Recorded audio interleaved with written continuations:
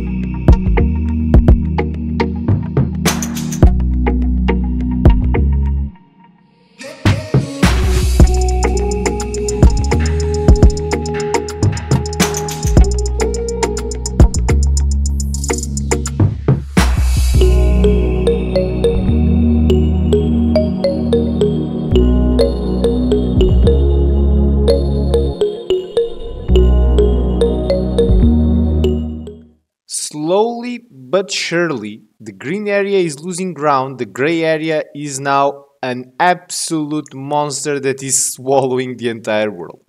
Anyway, you can see really well where we are defining the area where we are going to work today. I just need to go and actually repair a little bit the tools. I need at some point to kinda of evacuate the village because now the villagers are on the line of fire. But meanwhile, I need to repair the tools.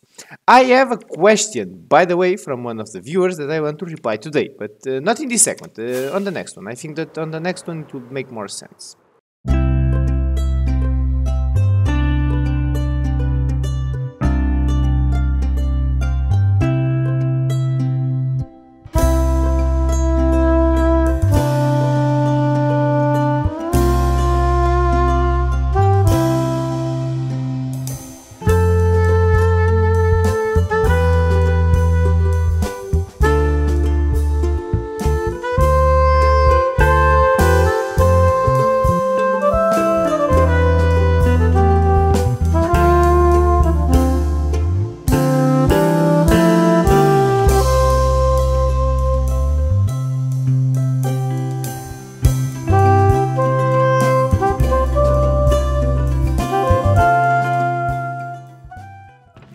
While I am here repairing the tools, I think this would be a great time to actually reply to one of your questions. One of you asked me if I generally really enjoy doing this or if I only do this, for the viewers, loyalty for the viewers. The answer, to be honest, is it's somewhere on the middle. First, this was a joke. I mean, if I reach 1,000 subscribers, I'm going to mine 1,000 by 1,000 ore. It kinda gone as a joke, but as soon as I actually started this project, I don't know, it grows on my mind. I now generally really enjoy this. You see, I'm not one of the best builders. I mean, I can build okay-ish. But the thing that I most enjoy about Minecraft is really gather the resources. You see, go to the mines, get diamonds, get emeralds, get iron, get copper.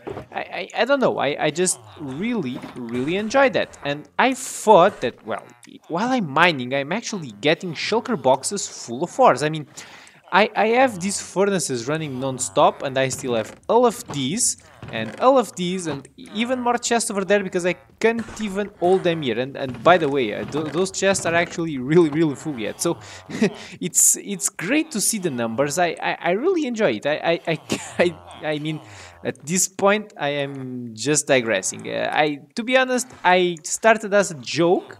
And of course, by loyalty, I wanted to finish the joke, but now I really enjoy it. And thank you so much for watching and really, well, feeding the dream. Anyway, let me finish the repair of the tools and let's keep going.